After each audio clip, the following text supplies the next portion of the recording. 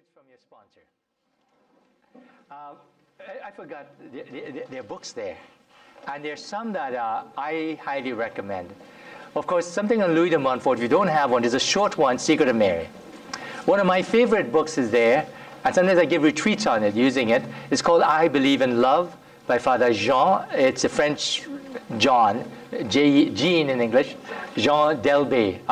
Think of the Elba, Jean Delbé, I Believe in Love. There's one of Mother Teresa, which I really like as well. Mother Teresa at something in the Shadow of the Cross. There's several good books. If you don't have the one, there's a pink book there, very thin, by Jacques Philippe. I mentioned before, Searching for and Maintaining Peace. That's the first one you have to get. But it's a one to protect your peace and so on. It's a foundation of spiritual life. But there are a number of good books there. Secondly, someone asked me about, so let me take something off. The shrine of our Blessed Mother, it's a national shrine to Our Lady in Canada. And it's Pope Pius X or something made her, like she's really Our Lady of Canada in a sense. But the shrine is, okay. The place is called, in the French, it's Cap de la Madeleine. Madeleine's Cape in English. Madeleine, the woman, like Madeleine. Cap means cape. Cape of Madeleine. Or Our Lady there is called, in the French, Notre Dame du Cap. Our Lady of the Cape. Because there's a sort of a cape there. Our Lady of the Cape. And it's halfway, so if this is Quebec City and this is Montreal, sort of halfway is a place called Trois in French, Three Rivers, Trois Rivières.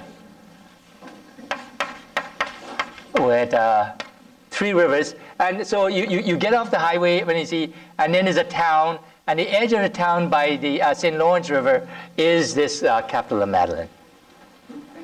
Okay, someone asked me as well, I'm surprised I can remember these things because you see, some people are old in age, some people are old in heart. I'm both. So you ask, I mentioned something from Catherine of Siena. You can divide it into three pillars. I remember God taught her this. Jesus taught her it. Three pillars or two pillars. It's simple to make it two pillars. So you have the first pillar is it's a secondary one. It's not the main one, but it's the one that we have to begin here. We call it self-knowledge.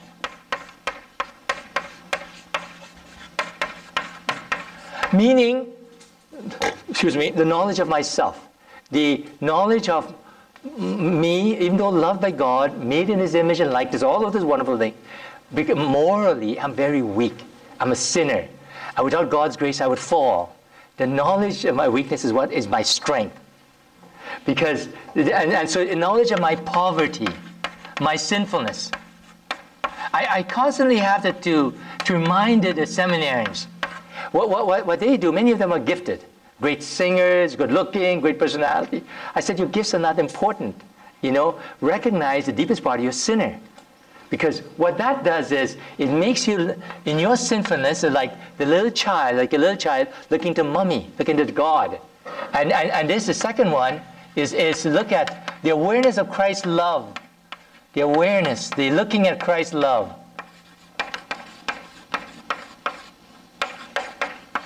For you. That's the more important one. So we do what we do at Mass. We go to Mass, first thing we do, I confess, Almighty God, I'm a sinner. Or before I receive communion, Lord, I'm not worthy. Now I'm in a perfect place. Now I receive the Lord. Now I focus on the union, the communion with the Lord in the Eucharist. But you always hold on to that sinfulness. If you lose that, you lose everything. Unless you become like little children. So let me use another example. The great Dom means abbot. He was an Irish man, went to Belgium, became a monk there, and became the abbot of several monasteries and so on. And he's blessed, and I don't know, one day, I don't know if he's canonized yet. His name is Dom Columba Marmion. And he was writing a letter of spiritual direction to a nun. And she was telling her, he said, you are always troubled by your sins. You're not like St. Paul. Paul gloried, like boasted of his weakness. Is when I'm weak, I'm strong. And what the seminarians do is, oh, I'm so gifted, I'm so special, They I said, no, that's wrong. That's wrong. He said, I want to evangelize, I want to conquer the world, because I have such a great intellect. That's not what saves. The awareness of how weak we are is our identity. And then the greater part is, I'm loved by Jesus. But you lose this. You lose this. Okay. Someone asked me a specific question about the treasury of. Let me write it.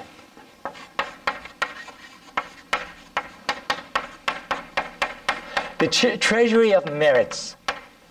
So when we give something called indulgences, so the first 8 days of November, because it's a month of the dead, the church says if you go to a cemetery and then you pray for the dead and you say a few prayers for the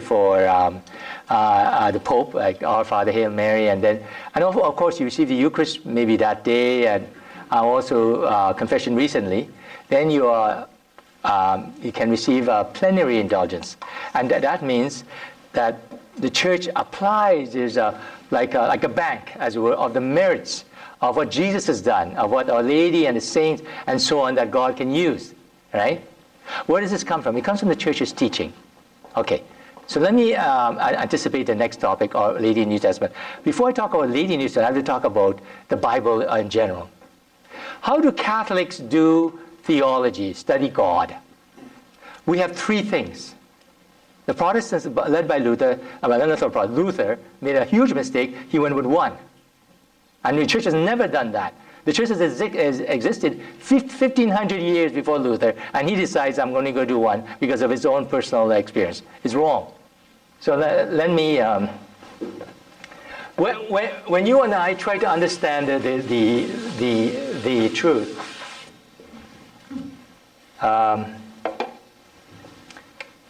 we have two sources of revelation. The Bible, we call it Scripture. We have tradition, which is the accumulation of all the things. The Scripture says, the Bible says, and the Gospel says, like Luke. I've written these things down, but if everything Jesus did were written down, then all the books of the world could fill it. There's so much that Jesus taught that became a part of their life. Remember, the Bible then doesn't come. The New Testament doesn't come first. The New Testament were written like Paul, one of the earliest, and different writers. And the church, the Bible was, the first community, they were already celebrating Mass, baptizing, before the New Testament ever came out. The Bible, the second half of the Bible, the New Testament, beginning with Jesus and so on, came after the church existed and the church was practicing. All of the church's life is what we call our tradition, our teachings, our way of doing things, the liturgy. All of that is part of the church fathers and so on. All of that is part of our tradition. So we know that there are two sources. It's a little bit like two taps from heaven. From one source, from heaven, but it comes in two sources. One in a book, another in the church's life. And they're equal. And they complement one another. They mutually illuminate one another. And on top of that, he's giving us the magisterium. The magisterium are simply the teaching authority of church, the successors of the 12 apostles. Our Lord built everything upon the 12 apostles. The Pope and bishops of our time are simply the successors. So we call it the College of Bishops.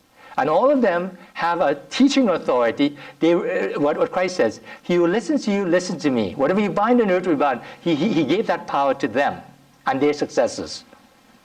So we have two sources of revelation, the Bible and tradition, not one. This is what Luther did. Luther eliminated these two. And you can't do that.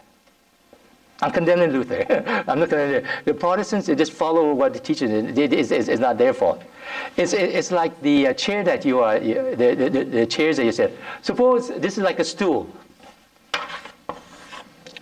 And the stool has 3 legs. What happens when you take one leg off? Well, you're going to fall. In no point even trying to sit on one leg. You might do 2 legs, but not one leg. He eliminated 2 legs. Now, we have a problem as well. Many of our theologian exegetes, this is what some of them do. They don't look at what the church teaches. They don't look at the tradition. They only look at the Bible, and then they only look at part of the Bible. So you have a third of the pie, and it's less than a third of the pie. So what is this? So here I'm giving you a background to the Bible. Scripture has 4 senses.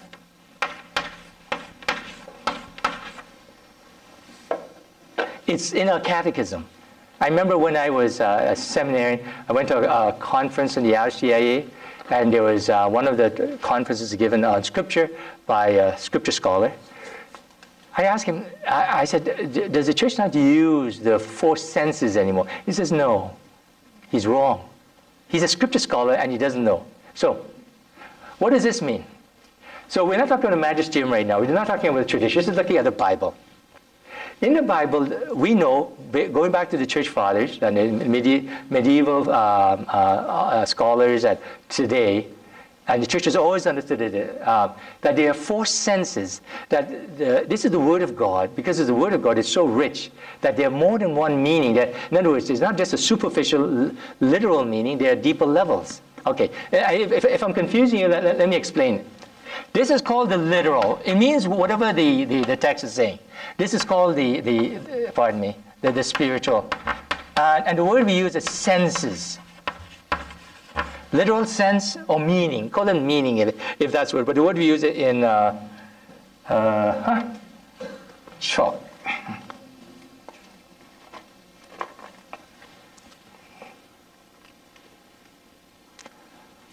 I bought this so that I got this from China, Hong Kong. Cost me about 10 cents. Good prices. Took 3 months to get though. So, eat your heart out, by the way. Okay, so literal sense means, okay, say, it means whatever the author.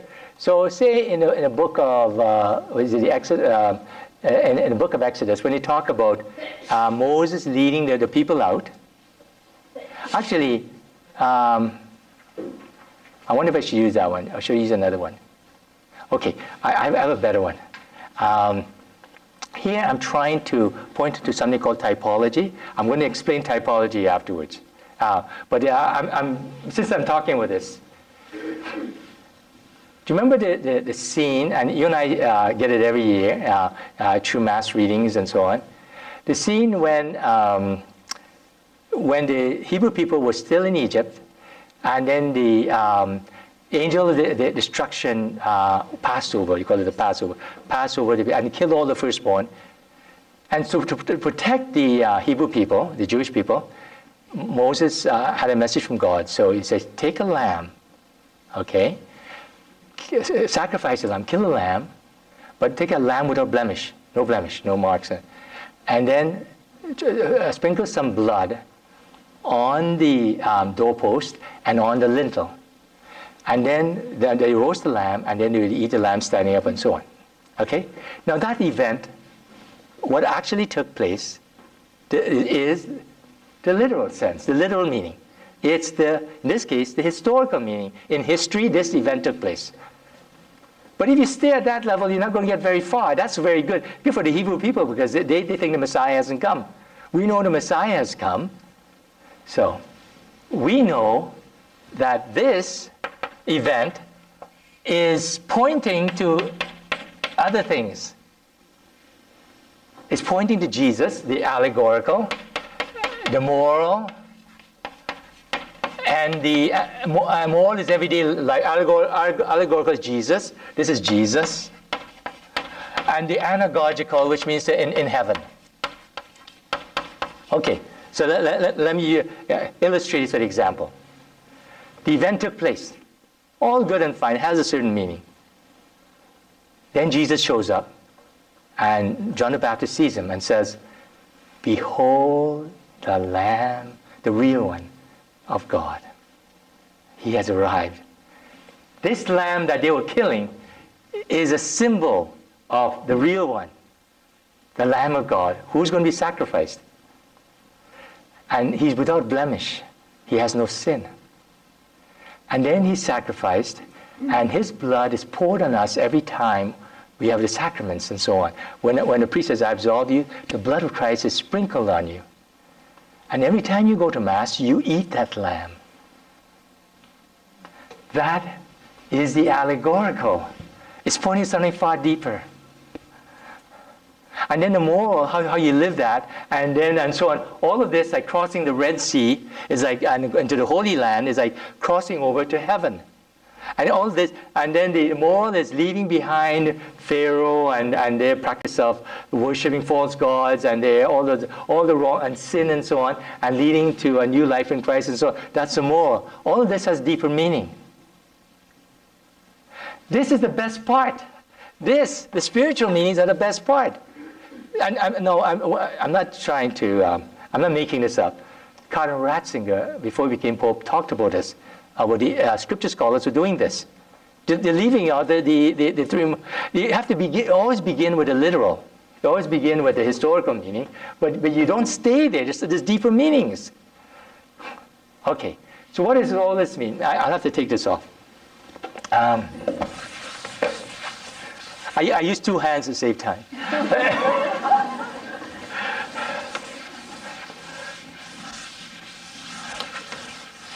Okay, so before we talk about Our Lady in the New Testament, and given that I have 2 hours for this session, very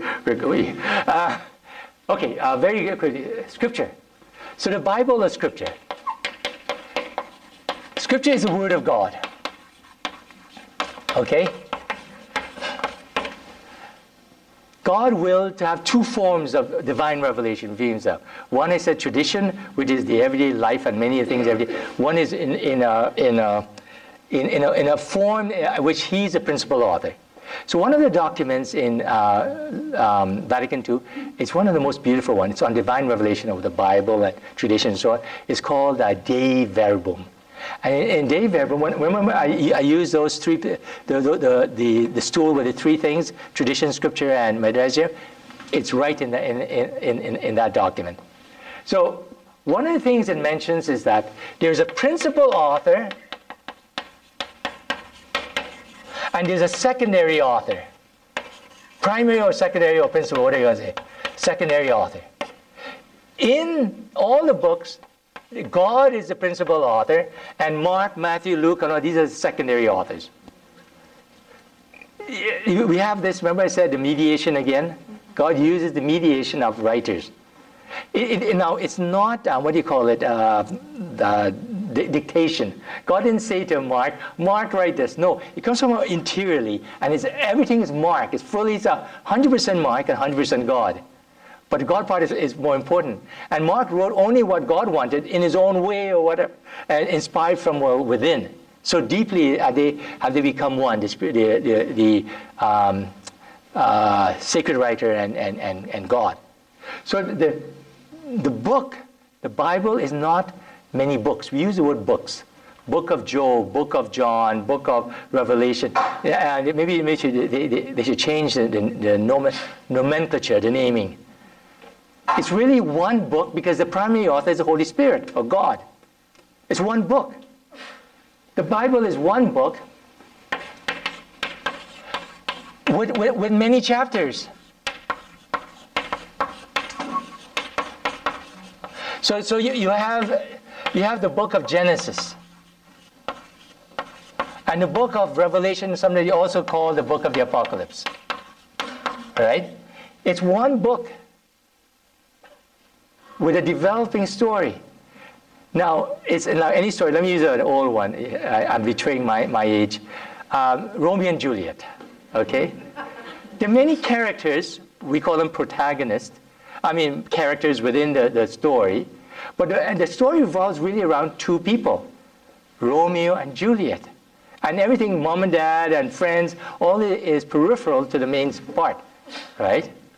In the history of salvation, and given in the Bible, there are two primary characters. And they introduce at the beginning, and they also conclude it. And the two primary characters is a child and woman.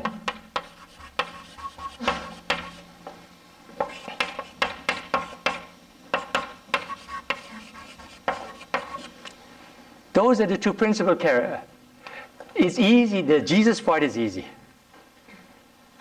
Because he's the Son of God, immediate, and he's everything. Of course he's the main character. But he has an assistant. And in the understanding of theology, the primary meaning here is Mary. That's a primary. But it's also a secondary reference to the church.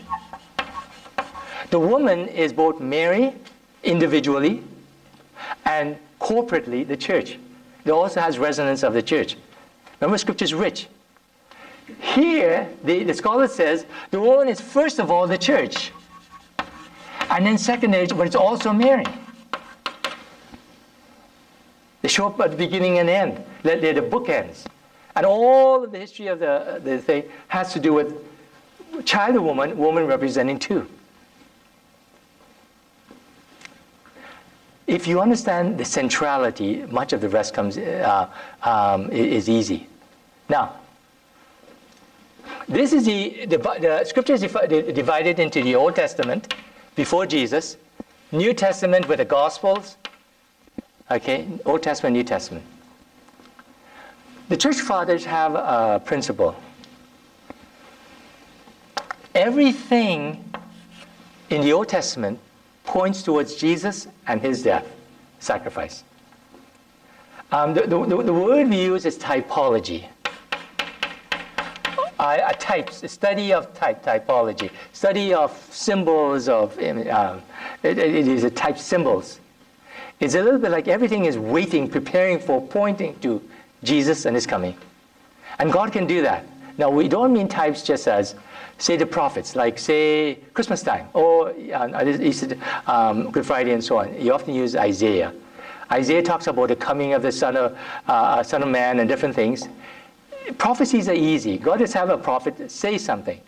But God can make people and events point toward Jesus as well. Moses is a type of Jesus. Jesus is like a second Moses. Jesus is a second Adam. Jesus is like the innocent Abel and so on. And events, like I said, the event of the God freeing the Hebrew people by the angel of death and all of those things, pointing towards Jesus, he can make all of that. So when you and I read Scripture, and we don't realize that this is happening, we don't fully understand Scripture. So that everything, what the Church Father says, the Old Testament prefigures, like they're figures of, the New Testament, and the New Testament fulfills, or they also say illustrates, the Old Testament. There's part of Scripture, I think maybe the Psalms or something, deep calls upon deep. They're in sync. And there's a relationship with one another. The Church Fathers knew how to use this. Okay. Why am I mentioning all of this? If you don't see this, if you don't understand that this is happening, when we talk about Mary in the New Testament, you aren't going to get it. The Scripture is being the Word of God. Remember when you say the Word of God, even though Mark, Matthew, and John and so on are writing these particular chapters as secondary authors, because it's still ultimately the Word of God, we use the word inspired. I mean, it's like written by the Holy Spirit, inspiration, written by inspiration, and it's inerrant, which it was no error. You cannot say in the Bible there's error, because it's the Word of God. But you have to try to understand what it means by no error. Remember, the Bible is special. It's the Word of God. When you and I do meditation, our primary source should be Scripture. It's the Word. It's God Himself. It's like Christ speaking to us when you and I read Scripture. But you have to go to the deeper levels as well. Now, what else was a typology? I used the image. Okay, let's just go immediately to Our Lady in the New Testament. This time I have notes.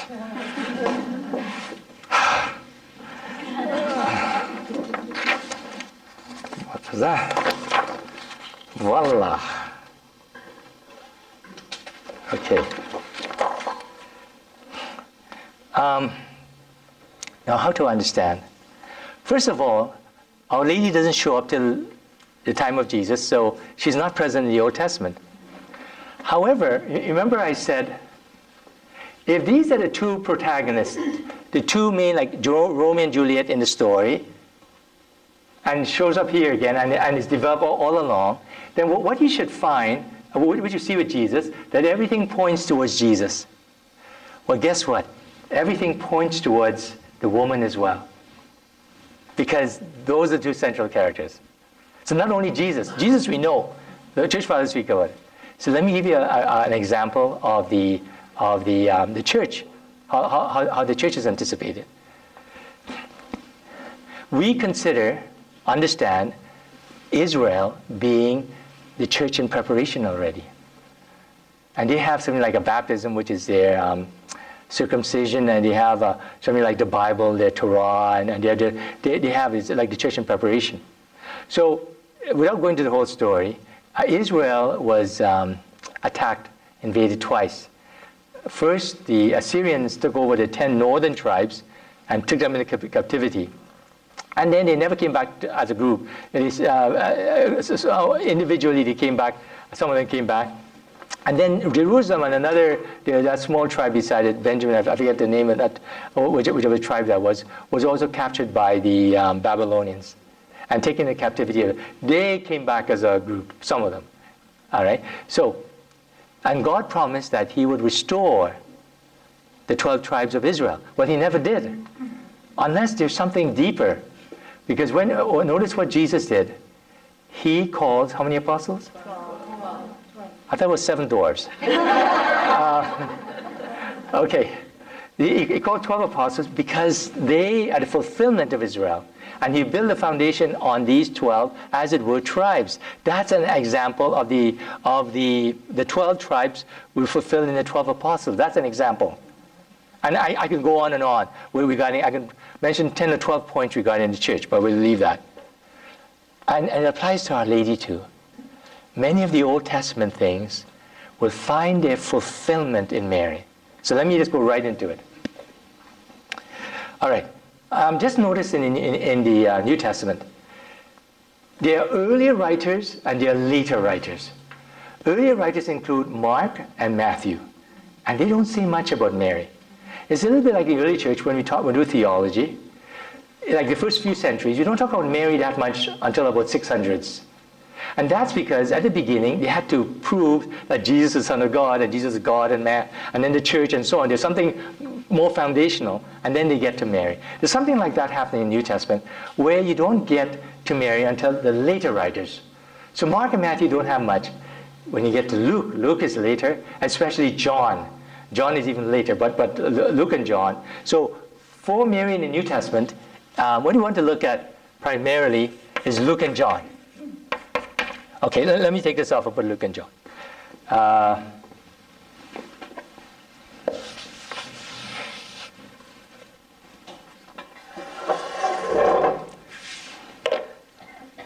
At my age, it's hard to bend.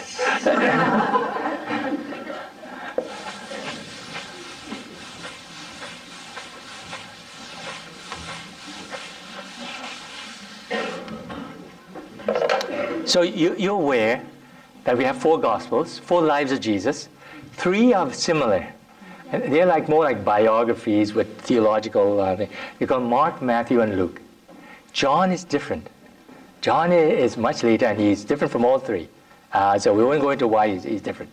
But Luke is one of the synoptics later. Luke was actually Greek origin, background, more Greek background than the other apostles. Okay. So we have Luke. And especially with Luke, you get the earlier part of our Lord's life. So let me just mention a few things. So,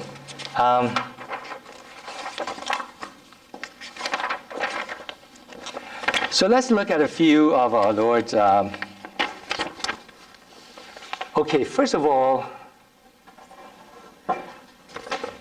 you look at the Annunciation. Annunciation. First of all, I did a course on Mary, a few courses, and one of them we're doing Mary in Scripture, and I was reading Luke, and this particular account of the appearance of the angel to Mary and the appearance of the angel to John the Baptist's father. I noticed they seem to be parallel.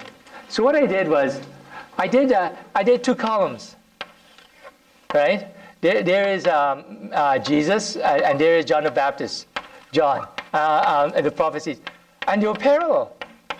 I said, and I never knew, of course the scholars knew this, I didn't know it. I said, interesting. And it's not by coincidence. Luke obviously intended it. And so what he wanted, so first thing, he wanted to, as background, he wanted to say that there are two annunciations. There are two miraculous annunciations. And when the angel appears, there's something big is going to happen. And so they're both miraculous, except, notice the contrast. Mary's, in the Jewish culture, nobody. She's about 14 years old, whatever age she was. She didn't have much status as a woman within the Jewish culture and so on. The other one is a man, grown man. What's John the Baptist's father again? Zechariah. You see what I mean? Zechariah. And he's a priest. He's powerful. And yet he lacked faith. And Mary's the one. So the angel made him mute for a number of months until the child is to be born. And Mary said, notice the word miracle, and yet the contrast. There's a new economy. There's a new standard that's going to happen with Mary. Everything is going to be turned upside down. Now, without going into, this is such a big event. Remember, the Son of God is becoming man. That it's packed with Old Testament stuff. And in the Old Testament, what you see is marvelous or miraculous birth. Let me use the Canadian, marvelous. So let me just tell you very, very quickly. We find a number of miraculous births. One includes Zechariah, right? Remember, Elizabeth was barren. She was old and barren. She couldn't give children. If one of you women were to give birth at 70 years old, that would be a big miracle, right? But also Samson. Remember the angel, and the wife and the mother was also barren, and Abraham's wife was also barren. They're all barren. All miraculous births, and all of them have a sequence of what happens. So, apparition, angel appears, and then the person who's receiving messages is thrown off because of this miraculous event. And then there's a message from the angel, and then it says, well, like Mary, well, how will this happen? Because I don't know man, I don't, have a husband, and so on. And then there will be a sign. So in the history of Israel, there has been these miraculous things of a great. So think of Samson. God is preparing a certain, like a Messiah, a certain Savior for the people. Well, this is the big one, the Savior of all saviors. Can you see how big this is? Now, there's also, so it's fulfilling. These things happening in the Old Testament, except this is a big one, and the big one has all of them that's happening. The other one is it's a schema of a call. In the Old Testament, God every so often would call people like a Moses. One was Gideon, to save the people, again like a savior. This is a call, because the savior of all saviors is God. Gideon was supposed to, showed up, and these enemies used to come and bring all of their livestock and devastate all of their crops and everything. And the angel appears to Gideon and says, you are to save the people, and so on. And then he asks for 2 signs, all that. No. You have the structure of a call, what happens when the angel calls for great mission. this also fulfills this. There's also an apocalyptic schema, but I'm not going to go into that. That's too complicated. Of very end times, kind of events and so on. The greatest one is the covenant schema. Now, this may confuse you. For the Israelites, the greatest pact, the thing that makes them who they are, because they made a covenant 50 days out of, I think it's 50 days, out of Egypt, on Mount Sinai, they made a pact with God. It defined who they would be, the people of God, people of Yahweh. It's the covenant they made. This has if you look at the Annunciation, the angel ministry to Mary has that sense of making a call. The one who talks about this one is a famous Mariologist. His name is Aristides Serra. He's one of the finest in the world. He teaches at the most important Marian institute in the world called the Marianum. All of these things that you find in the Old Testament, the biggest one, fulfillment is taking place all in one event. Now, it may not be clear. Let me go to the visitation and then become a little clearer. That's if Vicky gives me the time. Okay. Visitation has two parts. Well, maybe three parts. Let's call the dialogue. So you have Mary and you have, what's her name, Elizabeth. Now, you probably weren't aware of this. What kind of chalk do you have here?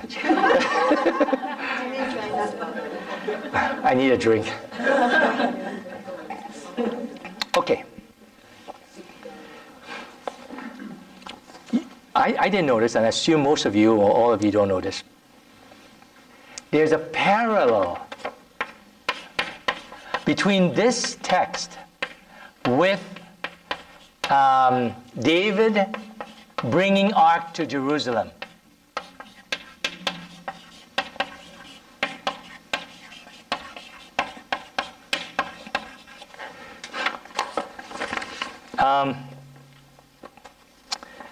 These are some of the parallels.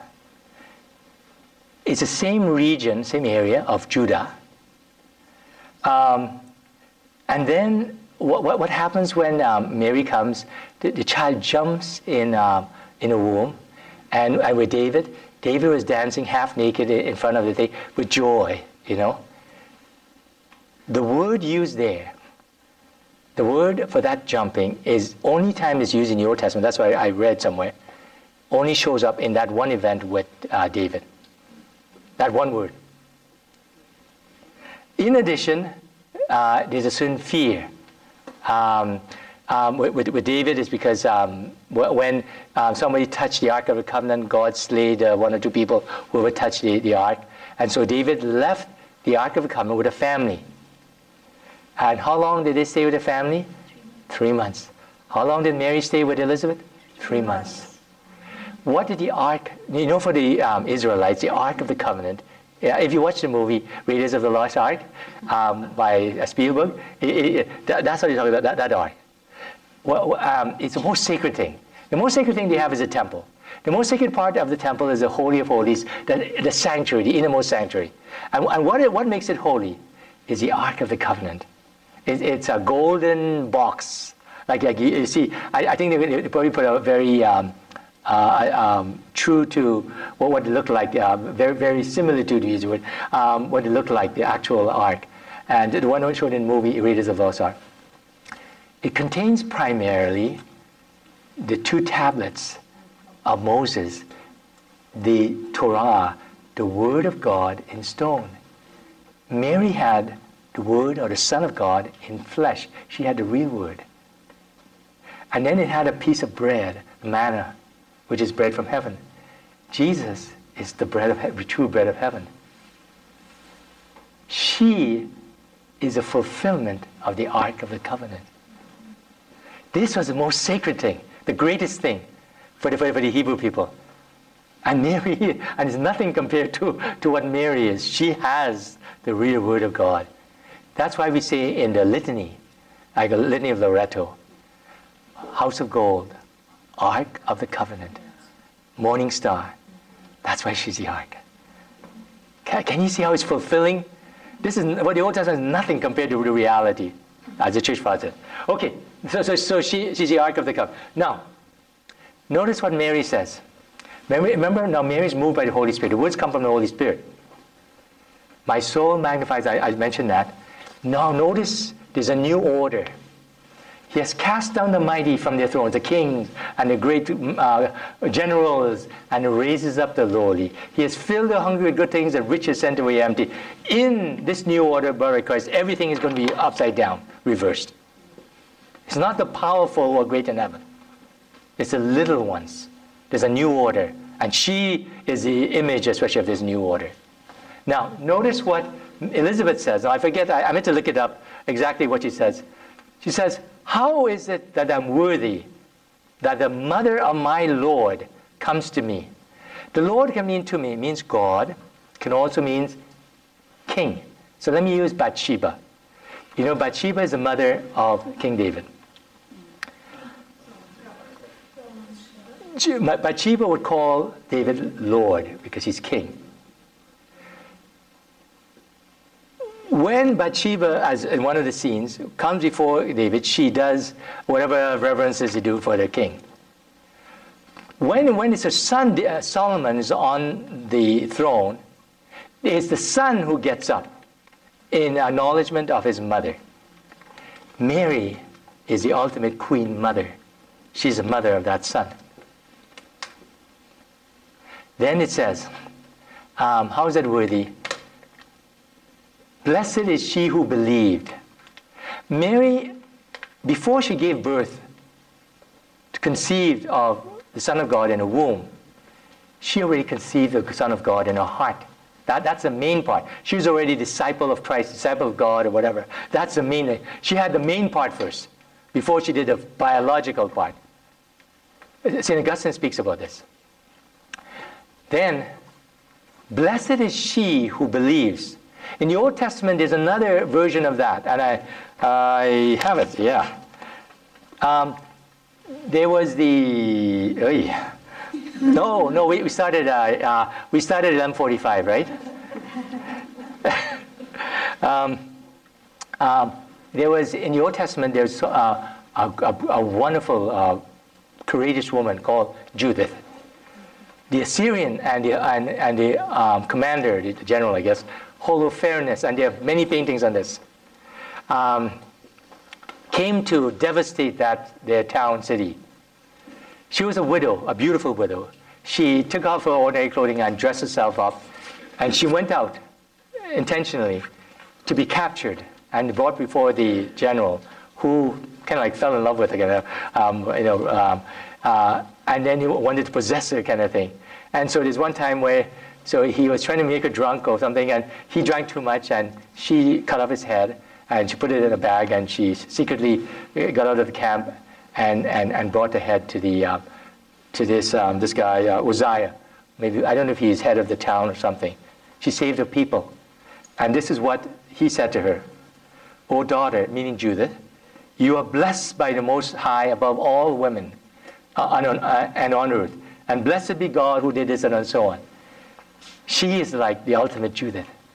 What she did would give us the Savior who would save all of us. Can you see all the resonances? Remember, these are intended. Remember, the primary author is not Luke. Primary author is God. I remember, I tell you this, I digress slightly. When I was newly ordained, I ran into then Father Tom Collins, not the drink. Okay, our Archbishop. He was giving a retreat and he was there as a priest of the rector or something of the in London, St. Peter's Seminary. I said, because I had written a paper when I was a seminary, and I written about the Old Testament, like Isaiah, I talk about suffering servant, and I mentioned this is like a prophecy, whatever, prefiguration of Christ to come and so on. my scripture writer, and he is from Regis College, he said, you can't do that. You can't. So, and I mentioned my spiritual writer I had for a year because my own spiritual was away, and I took someone else. And he was an Old Testament scripture. He said, that professor is right. So I brought him from Cardinal Collins. I said, because to me it doesn't make sense. And he says, yes, maybe Isaiah didn't know exactly what he was saying, but the primary author is the Holy Spirit, and he knew what he was saying.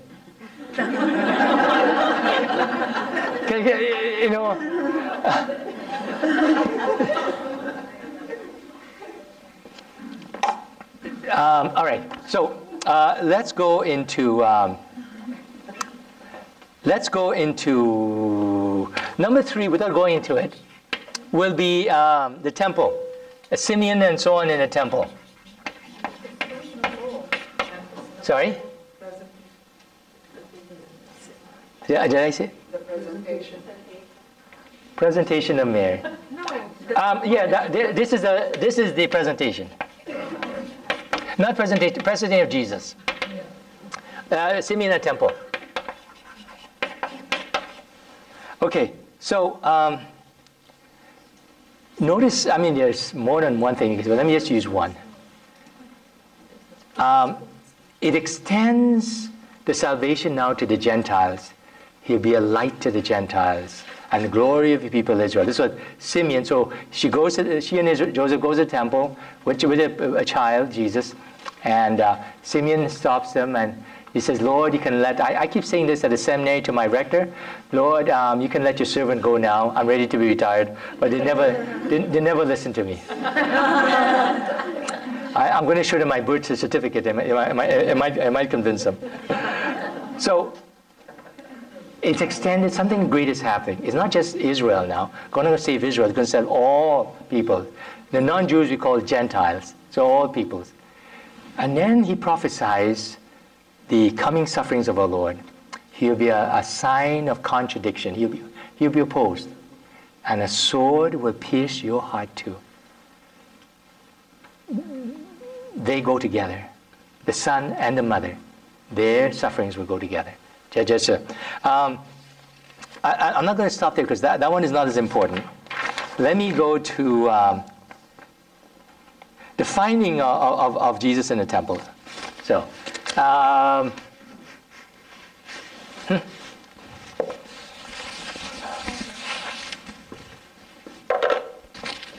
okay, finding a temple. Here you also see resonances of the Passion of Christ on Calvary. But before we do that, all right. So you know the story. Age of 12, annually the family goes to the temple. I guess this is Passover time. And this time, as they're going home, they probably assume Jesus was with the cousins or something. And after a day out, they find he's not there. And he'd never done anything like that before. So they come back, and after 3 days, finally they found Jesus in the temple. And it's amazing. There's something going on there. Because they were astonished by his wisdom, 12 years old. Notice there's something great about Jesus. I'm going to ask God about this if I ever meet him when I die. You see, if I go to the other place, then I won't be. But so, obviously, it seems that Jesus is full of zeal, even as a boy, full of his Father's will to do God's work. The key part here is that it's pointing towards Calvary. Okay, it's anticipating Calvary.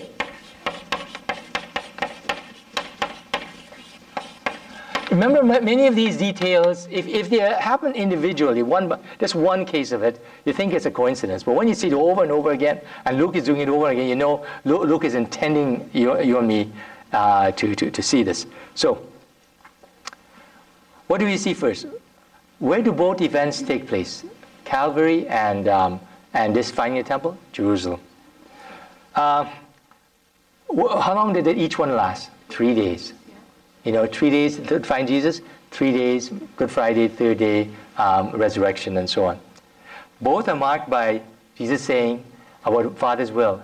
Mother says, son, did you not know we're worried about you? Mother, did you not know I must be about my Father's will?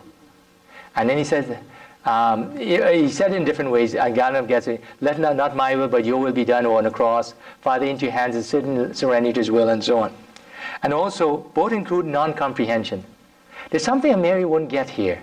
There's something divine taking place, because she's his mother, but we're going to a divine level now, to his divine Father. There's a certain distancing that is taking place. Okay. So when you put all of those things together, you realize there's a lot of things happening where Mary, Jesus is the ultimate fulfillment, of course, but she's the child and woman. She's a woman who is fulfilling many of these. A marvelous birth, a call for mission. Let's leave it. She's making like a new covenant instead of Sinai in her home in Nazareth. She's the Ark of the Covenant, and all of these things, the inversion of the new order, Mary, the Queen Mother, and all of these things. And then both of these things are pointing to the great event, Calvary, and so on. So, fortunately, I have another 45 minutes. So, let's go quickly to John. Is this helpful? Yes. Father, should I stop now? No. Father, you missed the third one, birth of Jesus. Okay, birth is sort of contained in Annunciation, birth, like the marvelous birth, and so on. Besides which, birth of Jesus is not that important. Okay, let's go to John. Now, John is interesting. One scripture scholar, and I can't remember his name, I know it's an Italian name, he said, it's almost as if John built his gospel around Mary. So, I forgot, there's an important one with Luke. Our lady won't forgive me if I forgot this one. Luke, we understand Luke to have written not only the Gospel of Luke, but also the Acts of the Apostles. And one of the first things the Acts of the Apostles is Pentecost. And guess who was there? Our Lady. Let me mention this as I'm thinking about it, because I forget it. St. Bernardo Clairvaux, someone like that says, in a kind of a text, he says, Mary, the angel Gabriel has asked you to say yes. Please say yes. Do it now. Don't be modest. Don't be humble and all. Please say yes. Otherwise, we won't be saved. In order for God to become a man, he needed there are two requirements. He is purity itself. So he could only come into a vessel that was pure and sinless. And Mary was the only one who was like that. But God isn't just like blessing us. It's a relationship. It's like a man saying to a woman, like Romeo said, Juliet, marry. No. Well, no marriage. So sorry. It takes two. And it has to be, God is saying, I want to marry you, us. And Mary is the only one who could give a full yes. I do. And she said yes for us. And because of her, we have the Holy Spirit coming down the first time, and then the Son of God being born and given to us. Now Jesus dies and wins for us the Holy Spirit. And Mary's prayers are more powerful than all the angels and saints. One prayer, more powerful. That's one of the part of our teaching. Guess whose prayer brought the Holy Spirit down the second time primarily? It's Mary again. Mary's the spouse of the Holy Spirit. Mary got us the Son of God, and she, in a sense, she got us the Holy Spirit as well. Okay, well, there's a lot we can say about that. Let's go to John. Okay, so there's the Gospel of John. So at the beginning of the Gospel, I stuck on the Trinity. We're talking about the prologue. Then where does she show up again? The beginning of his ministry. Let's go here, Cana. Then where does she show up again? At the cross, Calvary. At the defining moment. And then where does she show up? In heaven. The woman with the 12 stars. So these three come from the Gospel. This one comes from the book of Revelation, which we understand to be written by John. The book also called the book of the Apocalypse. Now this one, the woman is mentioned, but it doesn't say much about Mary. But it does speak about something. Depends on how much extra time she gives me, but you have to know, in the beginning of the Gospel of John, there is a second creation account. In the Genesis, what does it say? In the beginning, God created the heavens and the earth. And then it speaks about the separation of the light and darkness and all this. This one, he goes right into the Trinity. He talks about the Father and the Son and the Son. In the beginning was the Word was a God. He says, in the beginning, you talk about the Trinity first, the source. And nothing was created except through the Son, the Word, creation. And the world was in darkness, and he was the light of the world. You're thinking scholars clearly see this. It's meant to be a second creation account. But now a divine, it refers to a woman meaning Mary, giving birth from God, not from Joseph. The Holy Spirit will overshadow her. A new kind of birth, but that her birth, which we call the virgin conception or whatever you call it, virgin conception and so on, is an anticipation of the baptism, and born not of man or blood and all, not the human birth, another higher birth. Mary makes this possible with Jesus, and now there's talking about a higher birth, which is a birth of baptism. Now, we get the Cana, and Cana is packed with things. Cana, one of the things it is more than one thing. It's a model of what Mary does for us. That's one. It's also an anticipation of what Calvary, there's an anticipation of Calvary as well. It does several things. Okay, so we have this Cana event. Jesus goes to a wedding, and some of the apostles were there, the ones he had, and Mary were there. Now, it could be a distant cousin or something like that. They ran out of wine. Now, in that culture, to run out of wine is very embarrassing. If you had a wedding for yourself or for your daughter, and you run out of food, it's like me when you come at Mass and we don't have any more Eucharist. It's very embarrassing. Guess who notices? Mary notices, because she has a big heart. Because she's probably, and I suspect, and I'll find out this in the next slide, I suspect that couple was poor because they didn't have enough wine, and they had a cheaper wine. But anything that Jesus converts is going to be better than anybody else's wine. Anyways, so I suspect they were poor, and she was looking out for it. And that's when you and I are in trouble. She's looking out for us. She's aware of it. And what does she do? My daughter, my son is in trouble. She doesn't tell Jesus what to do. She knows Jesus has a heart far greater, more loving than she does. Now notice he says something. Mother, no, I can't remember, is it a woman here or mother? Woman? He's talking about the universal woman again. He's giving her a new title again. What does this have to be with you and me? My hour has not yet come. Hour means his hour of his death, which is always for him his glorification. So in other words, my daddy has a schedule, and it's not time yet. So she's not going to say anything. She just tells the servants, do whatever he tells you. Well, now he's a good Jewish boy. Jewish boys always obey their mothers. Even if daddy had a different plan. Okay? This is an idea. Whatever Mary wants, she gets. There's no one on earth who has loved Jesus, protected him, done everything for him as Mary has. Not even Joseph. The way she protected him on the way to Egypt, worried about him and everything when he grew up. No one has loved Jesus. And he loves his mother. And he never says no to Mary. This is an example. But there's more going on there. The jars of water at the Old Testament purification jars, that's part of their their religion, as it were. Jesus transformed it. And he's pointing to, well, two things. He's pointing to the Eucharist, the blood of Christ, we have in the Mass. He's also pointing to his death, the blood from his death. like the blood from his side, representing the Eucharist and so on, is pointing to that as well. Before I mention how it's pointing to, notice something. In Mary's asking for this, the disciples believed. The disciples believed in Jesus because of something Mary asked for.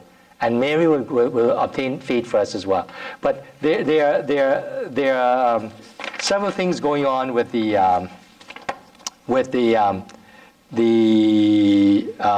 something that's pointing to the cross. So the wine representing the blood of Christ, kind of thing. It's also on. It happens on the third day, I believe. There's something over 3 days. Jesus pointing my hour. Hour in John means his cross. Okay, but there are certain parallels that are all pointing towards the cross. So Mary didn't realize it, but when she asked him to do the miracle, the first miracle would be beginning of his march towards his death. Now, Scripture scholars also see this. In what she's asking, in the words to the stewards, Sinai is being fulfilled again, like we saw earlier. Here's what happened in two texts of Sinai. Exodus 19:18. When Moses, whoever it was, said, this is what Yahweh is asking you, they said, what Yahweh has said, we will do. And then later on, in 5 chapters later, Exodus 24:3, well, something's wrong here, 3 or so, what Yahweh has commanded, we will do. And Mary says similar words, do whatever he tells you. So let me just read this. So here we're dealing again, with, like with Luke, a renewal of the same covenant. And John is presenting Cana as a new Sinai, in which the figures have been replaced. Mary's role is to represent the people of Israel, the eschatological, ultimate people, in which John puts on Mary's lips the profession of the people at Sinai and so on. So all of this is happening. The scholars are seeing this. And I mentioned the Paschal perspective.